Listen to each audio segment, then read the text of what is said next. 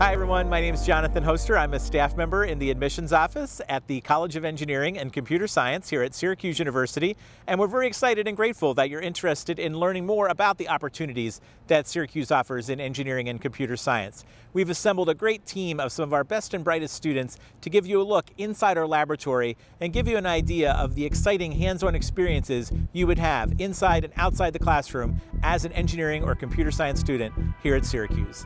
Enjoy the tour.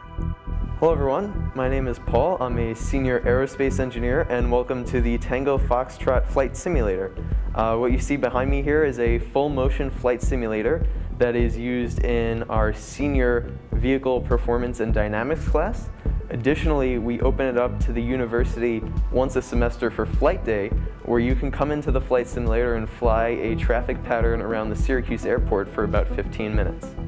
The nice thing about having this flight simulator on campus is that we are one of 3 universities in the entire world to have a full motion flight simulator.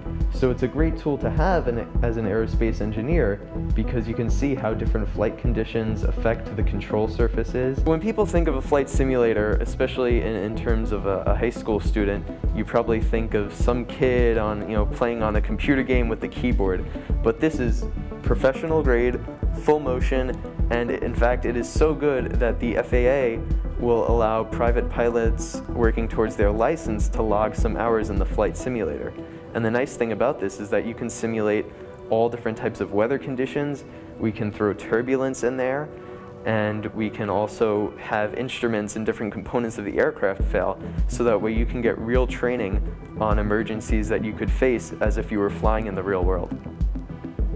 So when I was looking at colleges, the flight simulator really stood out to me because it's not every day that you get to, 1, fly in a flight simulator, and 2, get the hands-on experience like you do in a flight simulator like this. When I'm flying, it's as if you were flying a real aircraft, and it's really cool to know that, one day when I could be flying with a private pilot's license, all the training that I've gone through in the flight simulator here can apply to that in the real world.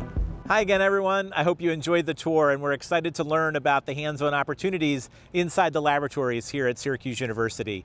We look forward to connecting with you during one of our live virtual sessions. We have info sessions where you can connect with us from the admissions office, you can connect with our current students and connect with our professors to talk more about your interests as well as the opportunities here and how Syracuse could be a great fit for you for your education in engineering and computer science. We hope to connect with you soon. Go Orange!